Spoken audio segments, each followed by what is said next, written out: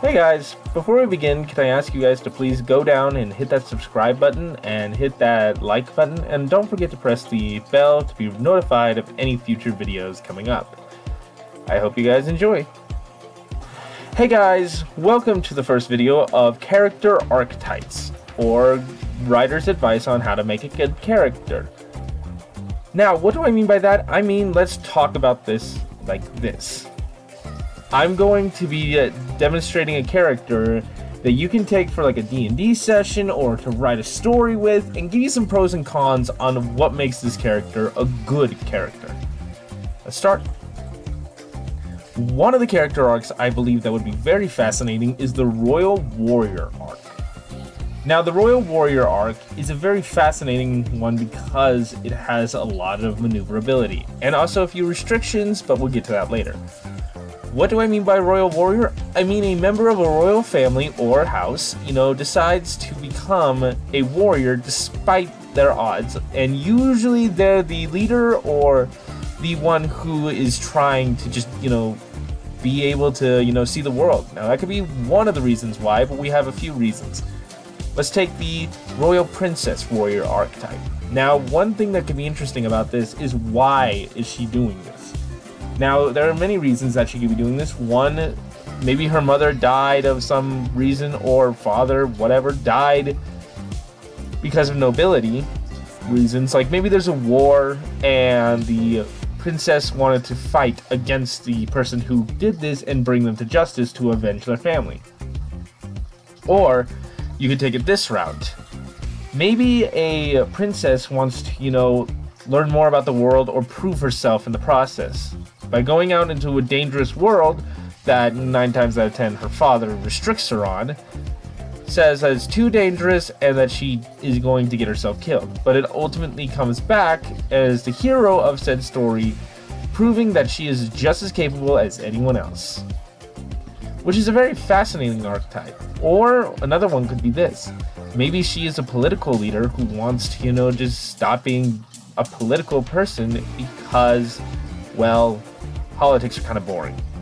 Don't sue me, please. Anyway, now what can make this character archetype more fascinating? Well, I'm glad you asked. No one who said anything. You are going to get your answer. How do we make this character more interesting, and what are the pros and cons of this? How do we make this character more interesting is rather simple, really. Give the character some sort of, maybe spell that they know and it's like super dangerous or whatnot. No, that's boring. Do not do that. Do not follow bad advice, Bryce. That is a bad idea. I'm going to be completely fair. That is really bad. Having a spell that only they know is bad. How about this? Have a spell that's uncontrollable and the only person who knows it is halfway across the planet. And that their quest is to go all the way over to, where this guy is and try to get the ability to learn this spell. In the process, fight bandits, maybe someone who tries to seek her unstable power as like, a very reliable warrior. And that's a bad idea. But you could also have the idea that maybe no one exists who can like teach her how to reasonably use this power. And it's like more of a quest of upbringing, and how they believe in themselves will help be able to, create something about it.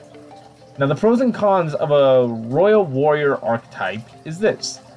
A, the warrior is in a world that they have no idea about, and so they can create some pretty tense situations.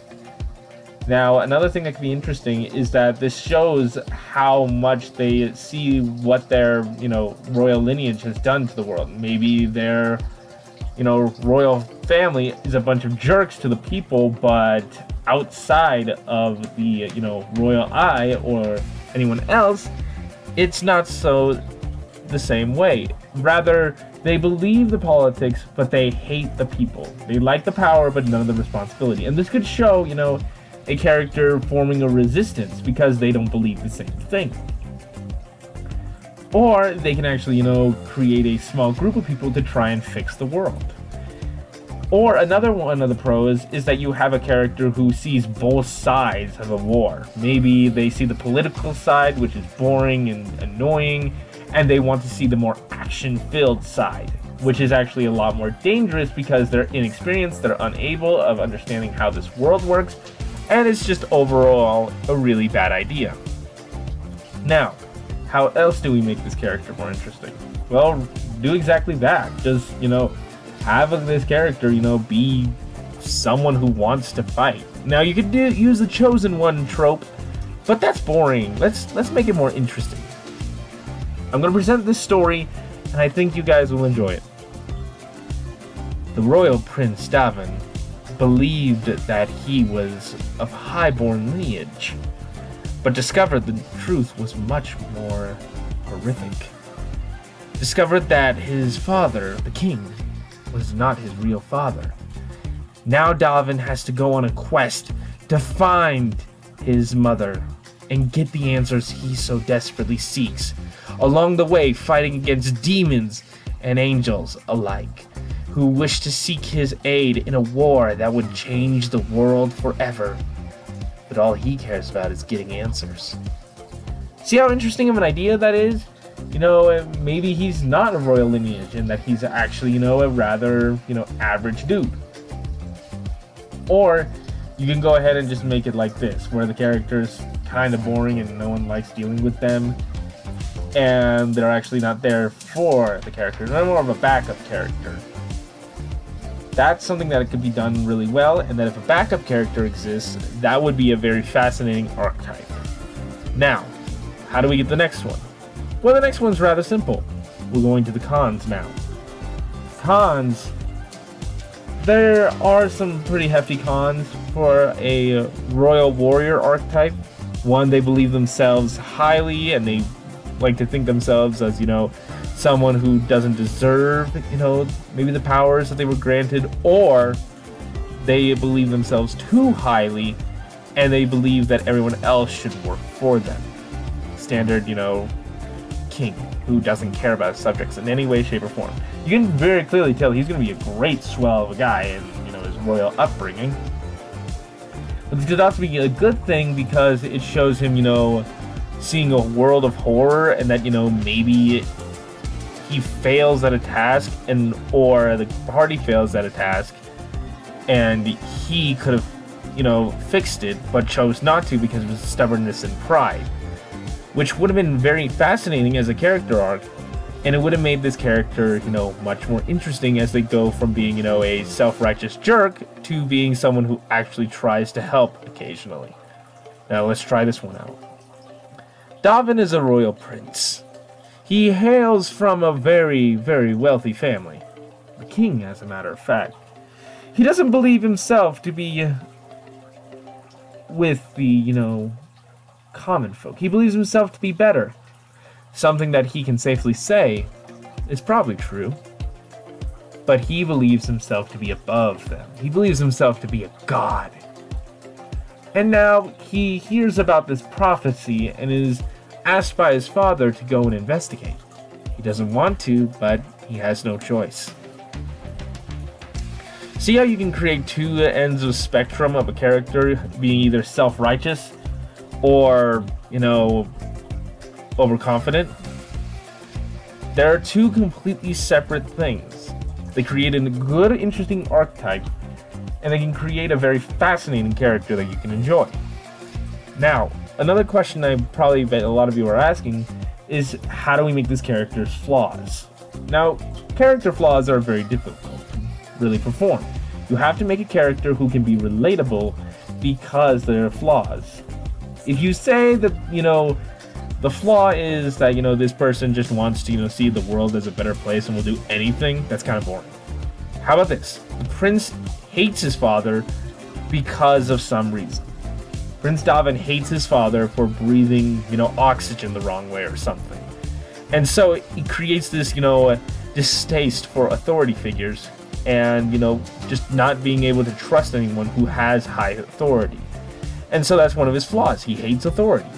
And that's a good idea. It can make, some very tense situations of where Davin's in trouble with, let's say, another royal family, and he disrespects that family a lot. Or it could send the king to find a mercenary to go and bring his son back, because he won't listen to royal guards. He wants someone who, can be trusted. And then that can create another side plot and whatnot to make this character more and more fascinating.